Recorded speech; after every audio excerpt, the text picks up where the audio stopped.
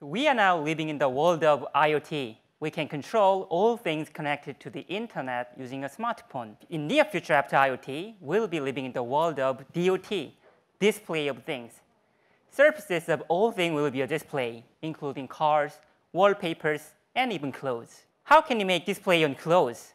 It's difficult to apply current LCD or LED technology, so we need a different technology. We can get a hint from nature by looking at chameleon. In fact, chameleon skin is already well-developed wearable display. The chameleon show all the colors of the rainbow. Surprisingly, however, they do not use any color pigment. Instead, they use a regular array of grounding particles. The lattice reflects the specific wavelengths of visible light, and color can be changed by varying how tightly the lattice is arranged. If we can artificially create chameleon skin, it would be a disruptive technology for DOT. We have used uniformly sized nanoparticles to build a regular array that develops color without any chemical pigment. Now, with a single set of material, we can make all visible colors. Opals have a crystal structure and show striking colors through the same principle.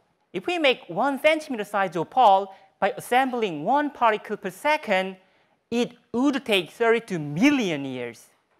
How can you then create such a regular crystal structure in a short time? We can harness the power of colloidal science. This describes how particles spontaneously form a regular crystal structure when they are all repelling each other. Because they want to minimize total repulsive energy that they feel, the natural outcome is that they form a regularly spaced array. So we have formulated ink that have this property.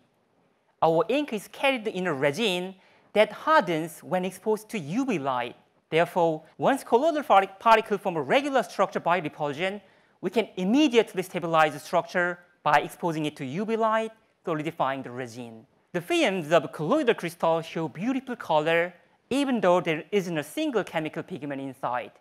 The so-called structural colors are only developed by reflection of selected wavelengths of light by the crystal structure. The structural colors are reflective and iridescent.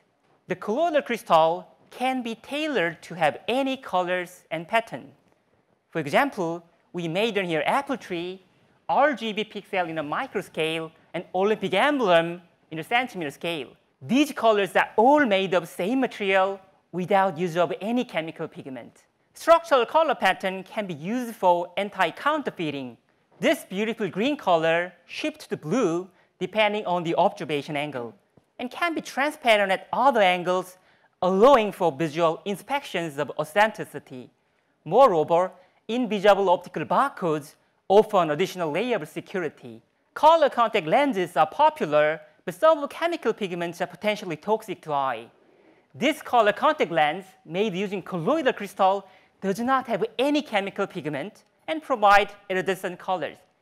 These 3 images are from the same contact, but observed at different angles.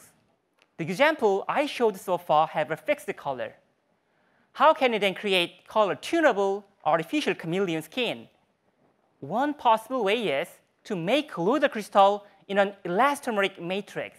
Such a material shows change in color when they are stretched or compressed, just as in chameleon. Now we are developing the device that can stretch or compress the elastomer in areas of our choosing.